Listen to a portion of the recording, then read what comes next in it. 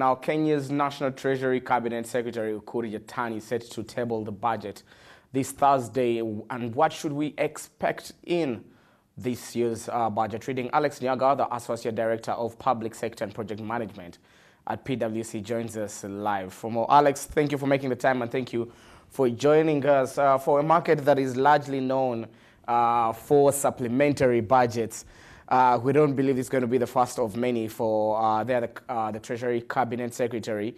But what are the first expectations from the first readings that he is going to table? Thank you very much, and I'm glad to be here. Definitely, it's an interesting budget to expect because of basically the economic environment that we're facing. So we'd expect a lot of balancing acts to be, put in by the CS because the challenging times that we've been experiencing recently. I mean, over the last 1 week, you've seen what has happened with the petrol prices, and there'll be need to try and contain some of these inflationary tendencies that we're finding ourselves into. So I think at an overall level, I think he'd be under a lot of pressure to keep inflation rates stable and to keep the economy in a stable place. Great that you bring up that last point, Alex. What should we expect in terms of the fiscal policy in trying, to reduce the pressure on households? I think I don't envy him. He has a huge job to do because even when this policy statement was drafted, which was in November, the final version that we are looking at today, if you look at the inflation at that point, it was at 5%. Now it's probably at 6.5%. And I think in some sectors where you look at individual commodity goods, the inflation on those items could be more than 10%. So, the exchange rate at the time when the budget was prepared was at 111 shillings to the dollar. Now it's at 115 shillings to the dollar. So there's 4 shillings sliding with the shilling against the dollar, which again puts a lot of pressure. We are net import country, so all our imports are 4 shillings more expensive per unit of dollar that we importing. And you've seen how that is now starting to affect household commodities. Examples of cooking oil and the cries that have been there. You look at something like fuel. Currently, maybe if you just exclude this week, 2 weeks ago, probably fuel was at 105 shillings. When the budget was prepared, it was probably at 120 shillings. So there has been huge shifts within the macro space that this budget was prepared. And it would be really interesting to see how the CS will be able to balance that. Even when this was prepared also, you remember we didn't have the situation we have in Ukraine, for example.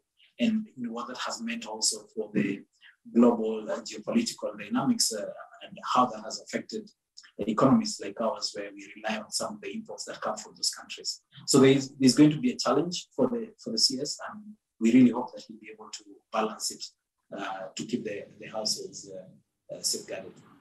It's tough times globally, tough times especially in the East African Community region, and one of those reasons for the tough times is fuel. The cost of fuel has skyrocketed, and there's the fuel subsidies. Now, I believe he didn't plan for this, and this budget is coming 2 months before other budget readings that have happened previously.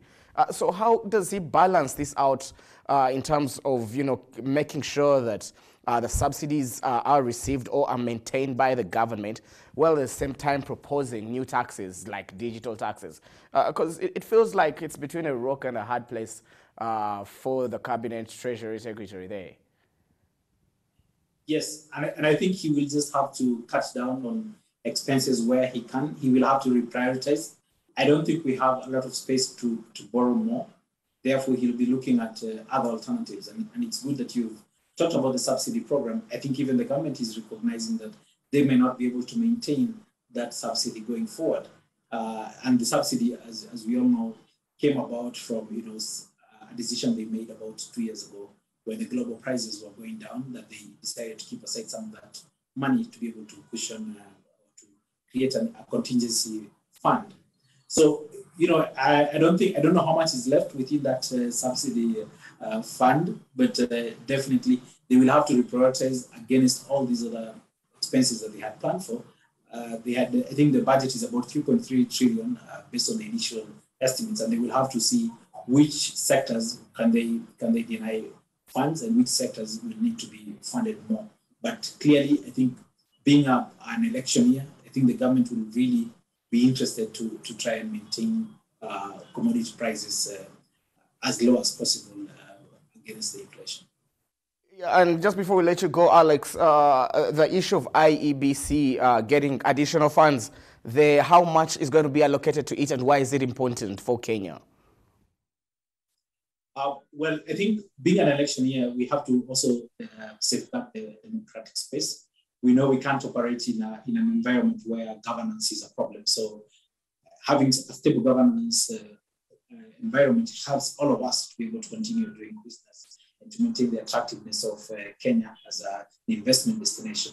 So additional funding to IEBC to make sure that it's able to prepare for the elections and make sure that things run as smoothly as possible, I think is in the interest of the country.